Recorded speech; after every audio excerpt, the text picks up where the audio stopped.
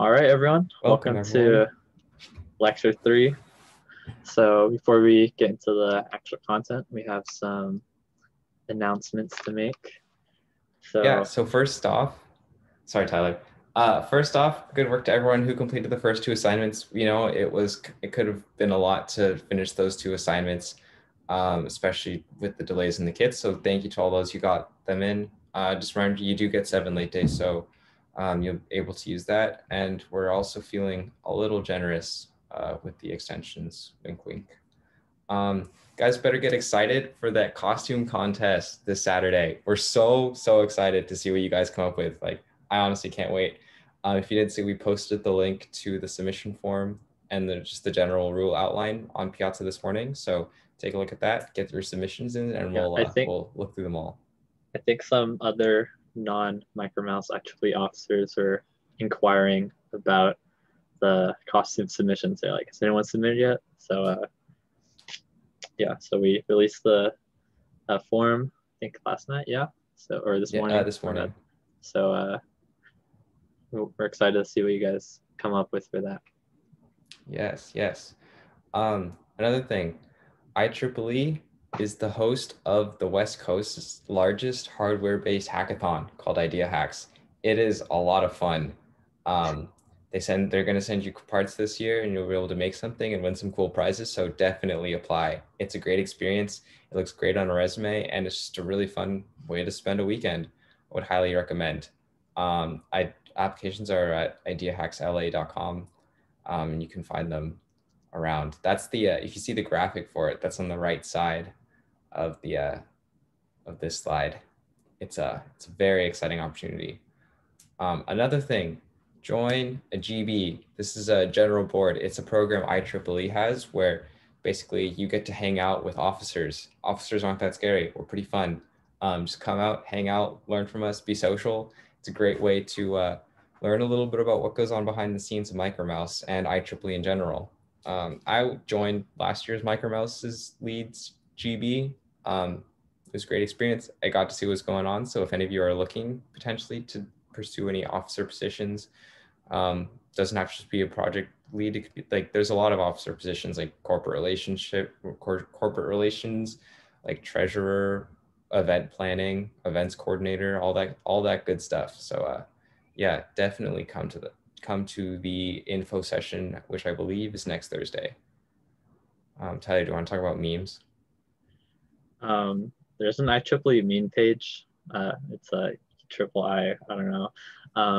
They're in need of original content, and at our officer meeting last night, the administrator was like, "Hey, we need a recruit." So we haven't worked out the details yet, but we're going to probably have a contest for electrical engineering / maybe Micromouse related memes, and then we'll figure out some prizes for that or something. I don't know. Point is, for any of you who are particularly skilled in this area, we need help. Okay, We would so very much appreciate some nice quality, crispy memes. oh boy. Okay, so I think yeah, that's it for announcements. So today we'll be talking about what I think is a very interesting and exciting topic. We'll be talking about PID control. So what it is and how we specifically apply it in Micromouse. All right, so PID control is what we call a control system. So all a control system does is it takes input and feedback from sensors, and then it does some smart magic to determine what to do with it and produce an output that helps your system achieve some goal. So to make that a little more concrete, in Micromouse, we have a couple different sensors as inputs. So your encoders and the infrared sensors. And then the outputs that can be changed are the speed and direction of each motor. And then there's the target is drive straight, don't hit the walls. And then a little later, we'll talk about solving the maze. Okay, so let's make this a little more, I'm gonna use an analogy here. So let's say you were tasked with walking along a line drawn on the ground. Let's not, well, we're not gonna get into why you'd find yourself in a situation to be compelled to walk along a line on the ground. But so let's say what happens here. So your eyes, they see the line, and then you see, oh, am I deviated from the line? Am I lined up? Your brain takes in that information and then decides where your next step should be. So, and then it keeps doing this almost continuously. So as soon as you move, your eyes see, is my foot placed? Am I still lined up? Keeps checking this over and over and over really fast. So there's this feedback loop. And if everything is working properly, you don't get a DUI ticket. So yeah, so that's just an example of what we mean by feedback loop. It's that process of it taking input, doing something with it, output, do it again. Okay, so now a little bit about how that's actually implemented.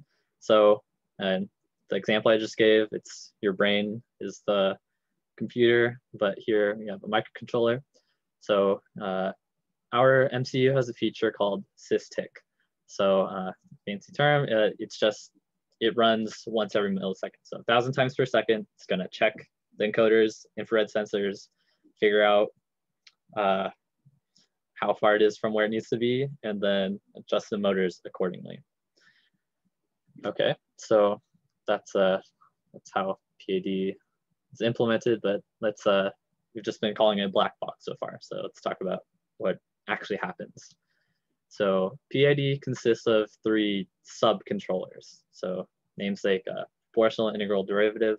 So these are some scary calculus terms, but as you'll see shortly, it's not actually as complicated as it might initially seem. So each subcontroller takes in the error value. So the error is just the difference between the current and target state. So just to make that a little more concrete, so let's pretend this red triangle was trying to get to the gray finish line in a straight line. So its current location, it's not at the finish line yet, so there's some distance error. And then in addition to that, it's not lined up initially, so there's a little bit of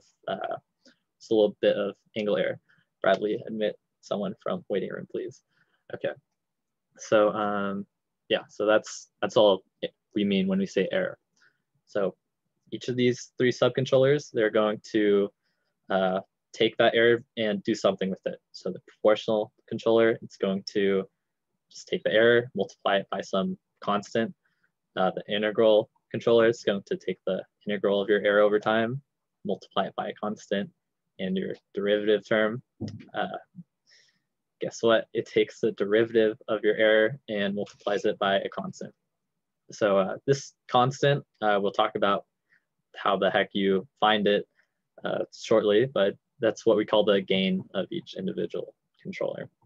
So once you have all these controller outputs, they are all added together, and then this summed up output is your control signal and then that controls your output, in our case, our motors. So before we move on, so the goal of this whole thing, remember, is to manipulate the output so that the error becomes and stays 0 as fast as possible. So this was a bunch of text flying at you. So let's does anyone have any questions about that? How are you feeling about this so far? Yeah.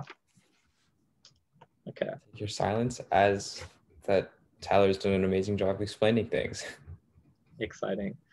Okay, so let's break this down a little more graphic or visually.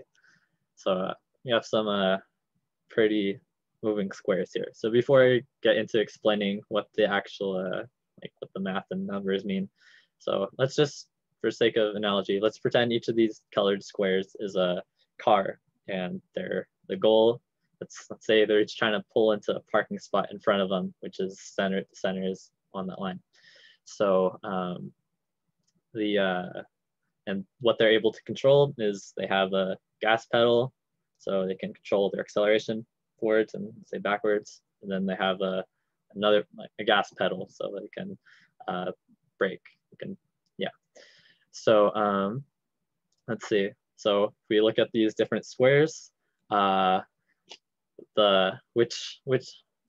tell me which one of these squares does the best parking job?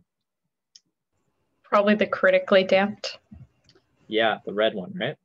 So the red one, it swoops into the spot, stops right where it needs to. Driver can get out, go shopping or whatever. Okay, great. So the magenta and the yellow one doing okay. The yellow one gets there a little slower. Magenta gets the blue one. Like the guy's bumper's probably completely messed up. He's like pulling into 4 spots in front of him or something. I don't know. Yeah, the green one, I don't know. So anyways, let's take it from the analogy and talk about how that has anything to do with PID. So let's say the gas pedal is related to our proportional term.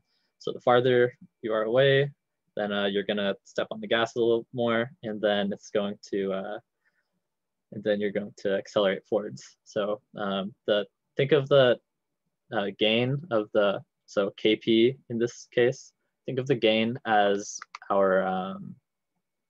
think of that as how sensitive your car is to being far away from the line. So as it gets closer, the air gets smaller and you let up on the gas pedal. But your car has inertia. It's gonna, if you just slam on the gas, move forwards, get to the line, then your foot's off the gas, but you have inertia, gonna overshoot like blue. So the next step is use your brakes.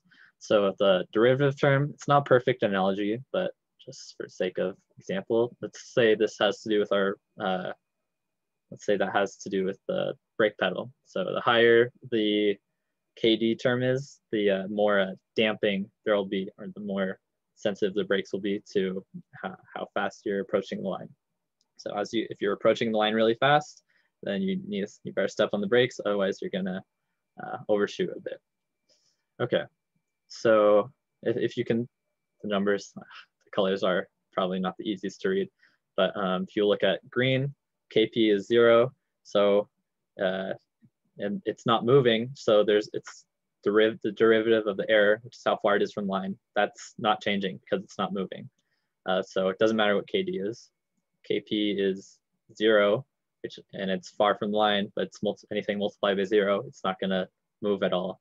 So it stays still. And everything else, these terms are set so that they hopefully arrive at the line in a controlled manner. So what you might notice here is there's no I term in the previous example. So just gonna go on a little adventure here, talk about why that's the case. So the I term, you can think of it as it gets rid of what are called steady state errors. So let's say, yeah, so if you're driving straight on a road and and you're trying to stay straight, there's a strong crosswind, that would be a persistent error. So it's not just the isolated system, there's some external force that's persistent. So I think we're gonna watch a little video segment that kind of explains that using the same car analogy. So let's say you're in your car and you're trying to drive right beside your friend who's moving at a constant speed. In this case, the reference signal is the position of your friend. If the output of the controller is a pedal angle, it's easy to see that there's going to be a steady state error and you will always trail behind your friend and never beside him. Imagine this. You're some distance behind your friend and you're both going the same speed. In that case, you have an error signal that looks like this. And since the error isn't changing over time, remember that your speeds are matched, the derivative path is 0. And let's assume that the error in the proportional path causes you to press the gas pedal down to its current location. In this situation, you're not going to move the pedal at all, and you'll continue to drive behind your friend, since your velocities will still be matched. So now you might be thinking, maybe your proportional gain isn't high enough. If it was, you could go a little bit faster and catch up to your friend. If you increase the gain, then the proportional path will cause you to press the gas pedal down to a new lower position. And you'll drive a bit faster, catching your friend. However, as you get closer, the error gets smaller, and so you begin to release the pedal, causing the car to slow back down again. So by increasing the gain, all you've done is shorten the distance between you and your friend, which is the steady state error. But you haven't removed the error. You can easily see the flaw in this thinking by assuming you start out at the exact speed and location as your friend, and you use a PD controller. In this case, both the proportional and derivative error terms are zero, so you immediately release the pedal and start slowing down. So by controlling pedal position and using a proportional derivative controller, we have no way of bringing the steady state error to zero. Now this is where the integral path comes in handy to remove steady state errors. When you are trailing behind your friend and the error is constant, the integral path will slowly build up error, adding more and more pedal to the output. It works like this. The error starts out constant just like it was before, and just like before, you're holding the pedal exactly where it already is, and you're trailing your friend. But since the error term is non-zero, the integral path is summing up that error over time and gradually increasing the pedal's position. Eventually, as you close the gap with your friend, the proportional term will be zero. Since there's no error, you're exactly equal with your friend. The derivative term will be non-zero since you're closing the gap with your friend, but if you're closing slow enough, it won't have much of an effect on the output. But the important thing is that the integral term is going to be held constant at the exact pedal position that you need. And this is how all three terms are used to control a large variety of control problems. And I use this car example to illustrate it because most people can relate to it, and you can actually imagine the system reacting to different controllers. Okay, so hopefully that was, oh, what's going on here? Let's say you're in your car and you're awesome. Love technical difficulties. Well, and there we go. Okay, we're back. So I hope that gives a little, that makes it, I hope that kind of gives you some intuition as to what the I term is doing. So if you look over here, so if the parking spot was moving somehow, then you would need to that's a steady state error. So the I term would need to increase. But it's not very applicable to Micromouse. So the previous two slides were just to show kind of why you might use an integral term, but in Micromouse you don't need one. Tyler, by the way, we can see the video control thing at the top of your screen. Now you can. Perfect. Also, just before we go on, I just want to make sure we're doing okay. And I know sometimes people don't really want to speak up. So I wouldn't mind just answering this poll real quick, just so we can do a quick little sanity check, make sure everyone's keeping up. Can I ask a quick question? Yes, please. Yeah. So the KP and the KD terms, yes, those aren't actually constant, right? In the system? Let's see. I think I'm a little bit confused because like in the color diagram, they're right. just constants, but are they actually constants in the actual system or no? Yes, those are constants. So they're constants that we determine experimentally. So you play around with them for a little bit, and then basically as you figure out what constants work best, those are they're just constants. Okay. It'll be a minute, but let me briefly explain. So what this is, so this proportional term, so we use the car analogy, but what that is when you start far from your target, you're going to have there's going to be some error, And then as you get closer, the error gets smaller, and it's going to be 0 when you get to the line. So that error gets multiplied by some constant, and you experimentally determine that constant, but yes, cat, it is constant. Then the derivative term, yeah. I was gonna say, if you want to think of it as like, if you're driving a car, like there's some people who will like floor it as soon as they see that they need to get somewhere, and there's some people who will like accelerate, like be very conservative in how they press the gas pedal. Like the KP is like related to how fast, like how you react to that, and that's just like in the same way that like one person will react different from another at like a normal, like at a constant value. It's kind of like that, if that helps at all.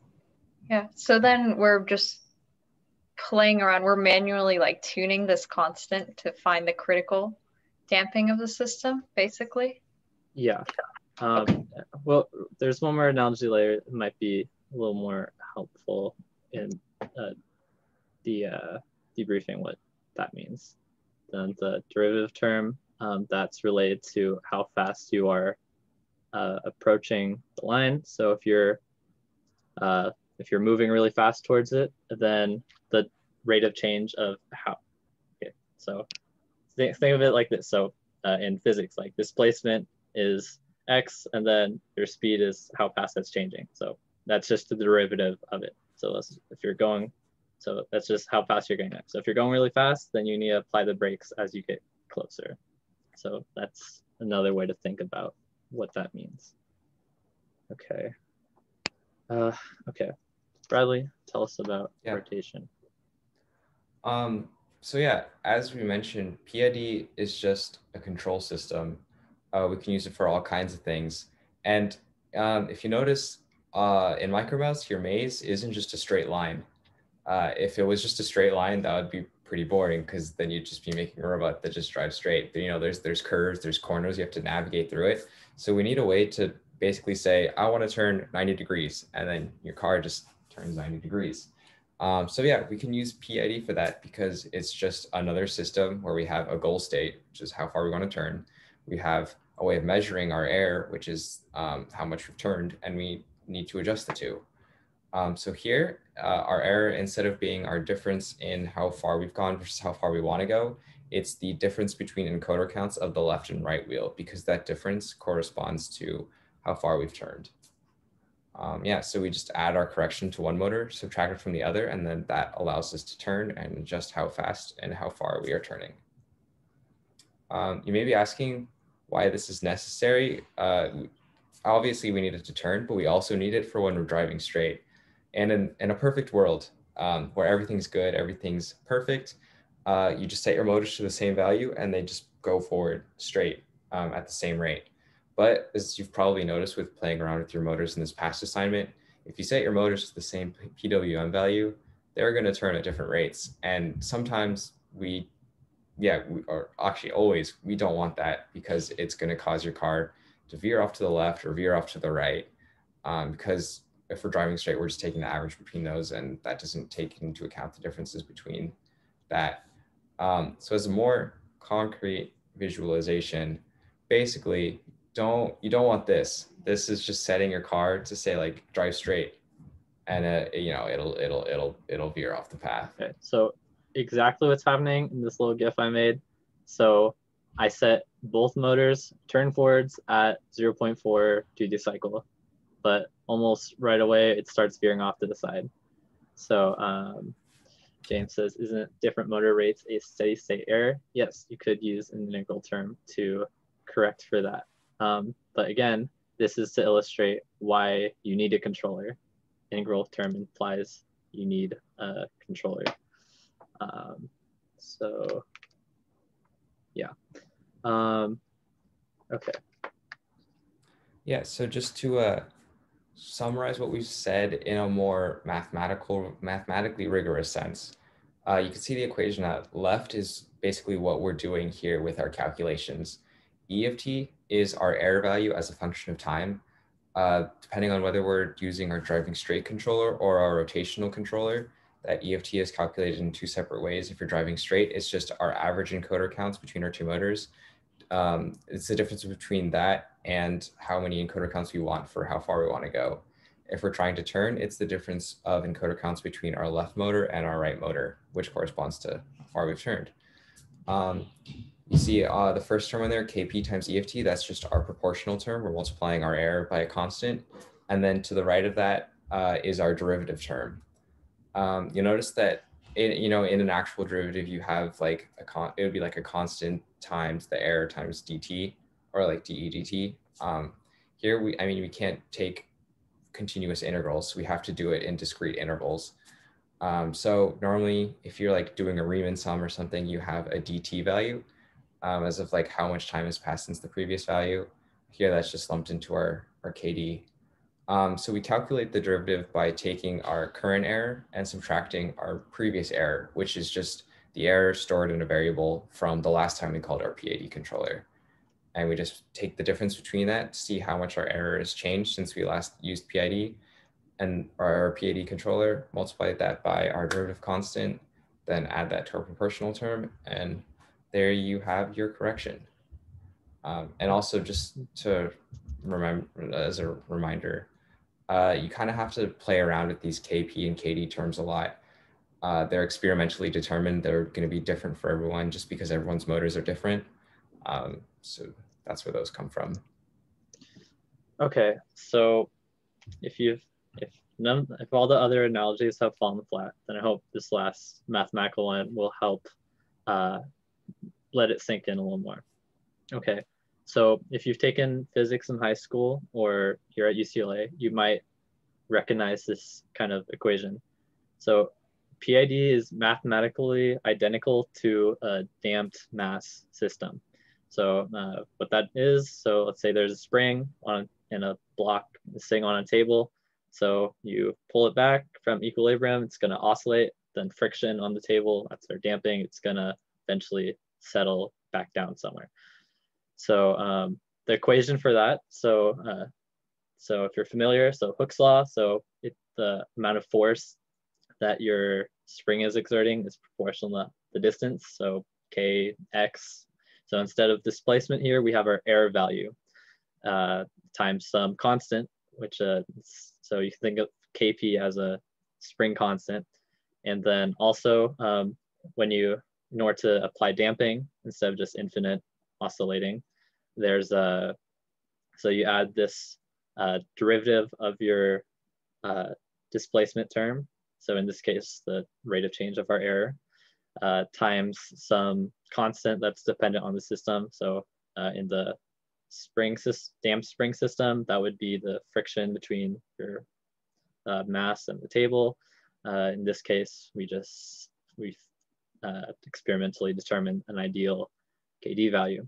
So if you want to think of PID in this way, the goal is to critically damp your system. And critically damped, so critical damping in physics, that's where Kp and Kd, or your spring constant, and the damping of the system is perfectly set so that it reaches equilibrium or gets back to equilibrium as fast as possible. So point of experimentally finding Kp and Kd is to critically damp our system. Just instead of a damped mass system, it's your mouse in the maze. Okay, before we go on, does anyone have questions as to what's going on, or like how something works, or something exceedingly unclear about anything here? To answer your question, Kat, short answer is not really. You kind of just have to play around with it. There is a methodical way, as in you want to start with KD is equal to 0, and then tune KP, working that up until you get until it works generally well, and then you add in the derivative term to make it so you remove those oscillations. But it's a lot. It is just sadly just playing around. Yeah, to answer that, I tried looking up like a more methodical way of doing it, and there's like techniques like Bradley said, describing how to do the tuning. But as far as like getting those values without doing anything, like simulating you, unless you had like a perfect simulation, you can't really know what those terms are without actually playing with your system. So yeah, it's unfortunate. James. Does anyone else have any other questions? Okay, so as far as the math, like Bradley said, our derivative, like that's a calculus term, but we are subtracting our current error from our old one. So that's minus and then multiplying it by something. Then the error term for the proportional is just the error term itself. So there's no operation being performed there. So you'll be using this equation when you actually go to implement PID. So let's see. There's a little cheat sheet. Don't try to read this all or write it all down or whatever right now. So while you're doing your assignment, you'll be referring back to this a lot to kind of see like what should I be doing. Bradley, do you have anything to say about that? Yeah, I mean, this is just kind of like a wall of text, but just remember, just like play around with it a lot. It's going to take a little bit of time. I would start, when you're actually implementing this, start by implementing your proportional derivative first, or your proportional subsystem first, and then go around to actually implementing the derivative one. You also want to remember, so we have two individual sets of PID controllers. So we have one to handle driving straight, and we have one to handle turning. So those are both two separate ones. And then each one also contains a proportional and a derivative term. So if you think about it, that's like 4 different subsystems that we all have to work together, get working together in order to do our full mouse control. All right, so summarize, PID is a control system. All that means is it takes input, produces an output that helps you achieve some goal. Different controllers make sense in different places. We didn't talk about this too much, but in Micromouse, we don't need an integral term, so use proportional derivative controller. Tune your system to be critically damped, aka doesn't oscillate, just gets to your target in a controlled manner. We can combine controllers, so you can't just you can't say, oh, I want to drive to some location, but I can't control what my angle is. So you can do both at the same time. And then yeah, so we had these kind of abstract square animations, but it corresponds pretty analogously to your mouse moving through the maze. So before we talk about the assignment, just quick comment. The first time I ever heard or learned about PID control, like it seems like, I hope we did a good job of making it intuitive, but it wasn't perfectly intuitive to me at first. And I think this is one of those things that if you don't get at first, don't worry. Playing around with it and kind of once you actually implement it and wrap your head around it, then it'll click once you get your mouse working and driving straight. So so speaking from personal experience, that's my comment on that. That said, I hope we did a decent job or an okay job explaining that. Yeah, I second that. It took me a while to fully understand what was going on. Derek, that is a good question. I guess for those of you watching the recording, the question is, instead of making it turn exactly 90 degrees, can we have it turn through a curve? That is a little bit more complicated to implement. We can talk a little bit more about that, but basically that would involve using both your driving straight and your turning controller at the same time and finding a way to balance them. So it is possible. Yeah. Okay, so as far as your assignment, there's 2 subparts since they're kind of distinct. The first one is moving in a straight line. The second one looks like a huge leap above the first one, but what you'll find is that once you figure out how to move in a straight line, the second 3.2 should actually it'll probably take you less time to do than 3.1. So yeah, you lay the foundations in assignment 3.1 of understanding PID, learning how to implement it. And then 3.2 is just taking that to the next step of learning how to use that also to turn. Yeah. Yeah. So all that said, that's all we got for you today. Good luck with your assignment. Let's see. Yeah, our next lecture, we'll talk about another type of sensor and how to process its data. IR will be on infrared sensing, sensor fusion. Bradley and I will stick around for a few minutes, answer any lingering questions. Yeah, hope you guys enjoyed and enjoy your evening. There you go. Tyler, do you want to stop the recording? Yes, I do. Awesome.